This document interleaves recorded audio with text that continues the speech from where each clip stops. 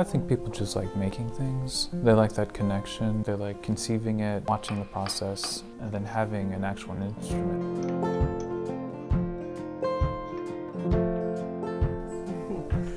Brian and I have both been interested in silversmithing for many, many years. Part of the historical reference point of smithing is utensils, objects for the table. And given the interest in food culture in general, it seems like a nice meeting point for people who like to make things, people who like to eat. Maybe they would like to make a spoon that they could eat with. There's various ways that you can approach it. You can create like a giant lump or ingot of the metal and then like hammer it down into whatever utensil you like, spoons, forks, knives, or you can fabricate them, starting off with sheets or wire or any various other ways the metal comes. You can manipulate it and shape it into something that you enjoy using.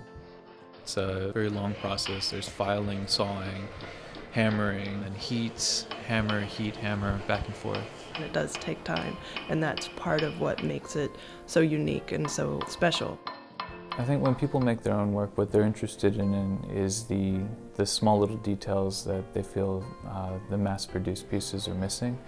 The way that each piece can be individually sculpted to fit your hand, it allows them to kind of express themselves, but then solve the problems that they might find. Oftentimes people, you say a spoon, you say a fork, people have an image in their head readily available of what that should look like and what typically does look like.